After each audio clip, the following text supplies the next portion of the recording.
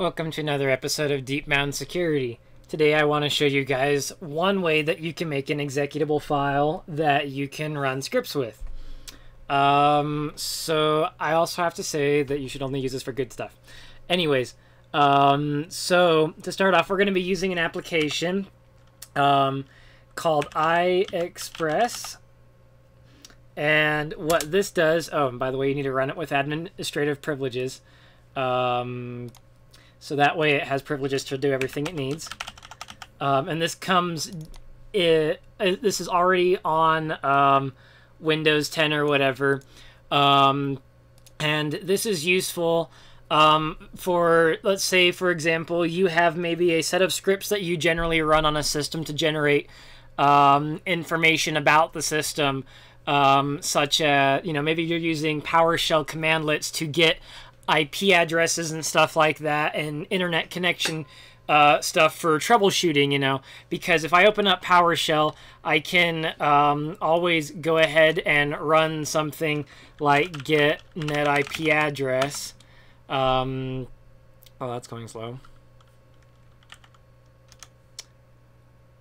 And as soon as that finishes, wow, that's slow. So running this will pretty much give you IP address information about your computer. But sometimes you want to gather lots of data on a computer, or maybe a series of computers, and you could create PowerShell scripts or other scripts to do it. But then you have to have those scripts signed and stuff like that if you're going to run things. And sometimes, if you're moving around PowerShell scripts and batch files and stuff like that, then it's quite possible that you might have issues in moving it to computers. Some computers, depending on your level, different things, it may or may not get flagged. But then the exe file we create might get flagged as well. But what we could do here is we could... let's go run an installation command, and let's just get IPs. And then we're just going to go through some default stuff. And this is generally the step in which you would get like a EULA or something like that if you wanted to include something like that. And then we want to go ahead and create a list of the files that we want in our package. So you can do something similar with WinRAR, which will allow you to compress stuff into a self-extracting archive, which you can then assign a file in there to be executable when you try to go and run the archive.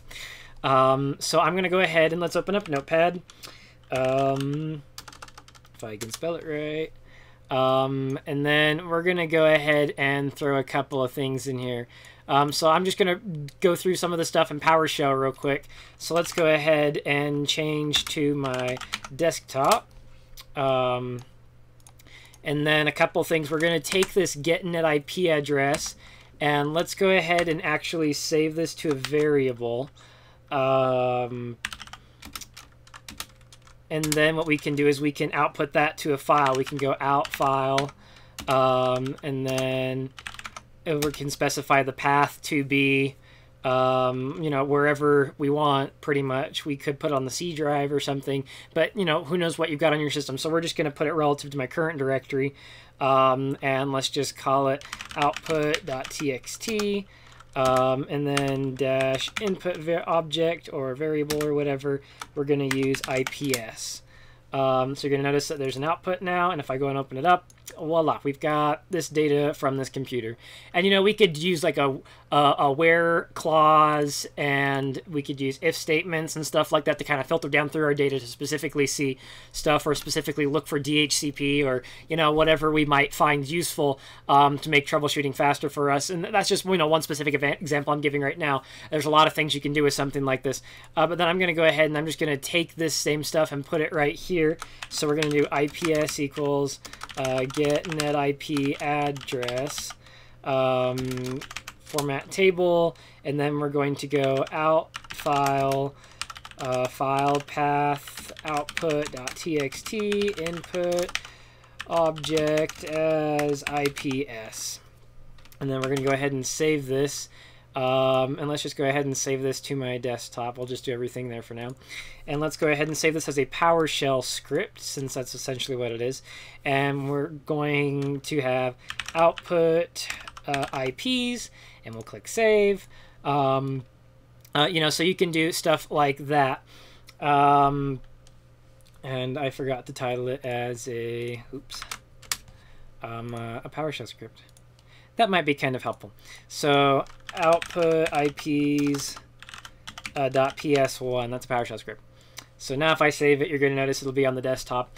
Once again, I'm not doing any code signing here, so you might have to turn off restricted settings on your PowerShell console. But so now that we've got that out of the way, let's go ahead and make a new one. And let's just go make a batch script real quick. So echo off pretty much turns off the screen from displaying the C whatever. And then we're going to go ahead and let's go PowerShell output IPs.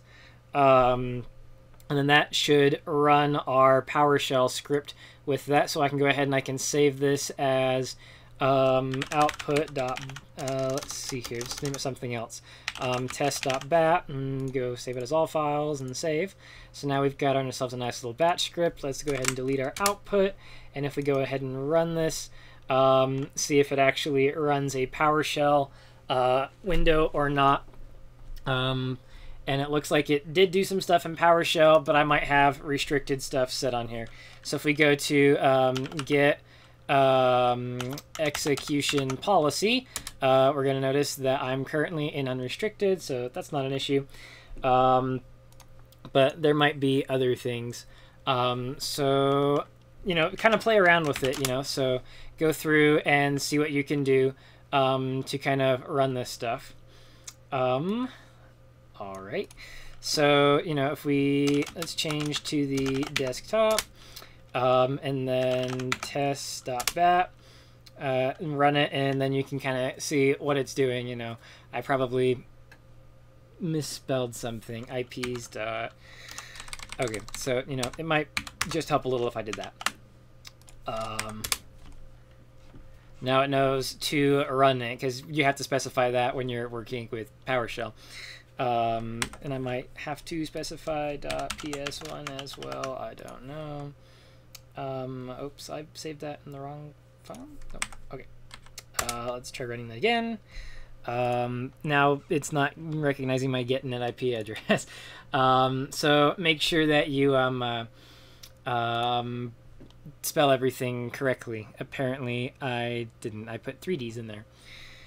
And I should have opened that with Notepad.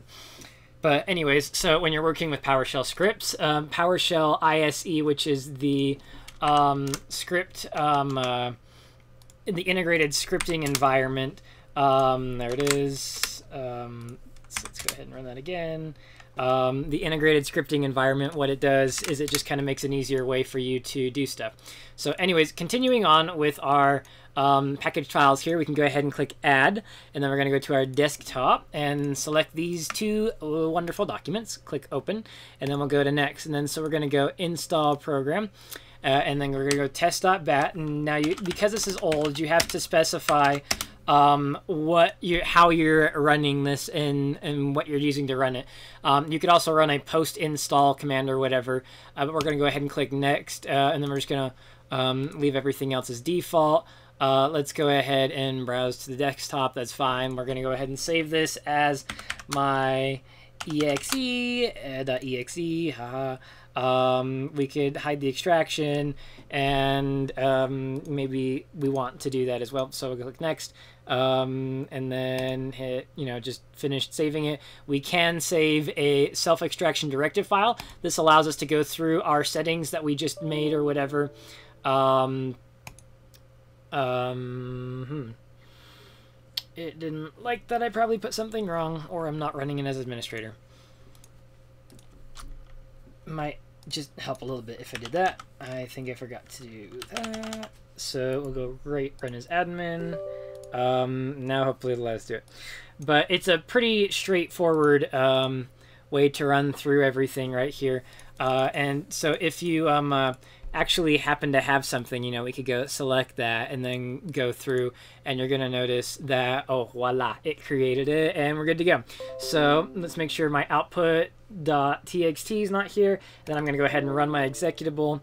Might help if I finished using that. Where did it go? Here we go, my exe. And then it's going to go ahead and run our stuff. Let's see here. So it might not have saved correctly. So let's go ahead and go back through that again. Go ahead and run as administrator. Oops. Might help if I went back through here. Open this up again. Create the package. Let's go ahead and modify it this time. So, we're going to go back through it again. Here's our stuff that we're running here. We might want to make sure that that's the correct command to run. But essentially, let's go to the desktop.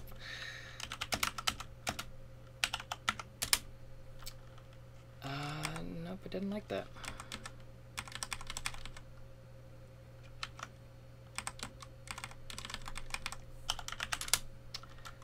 Let's see here. So we want to change this to /c. My bad.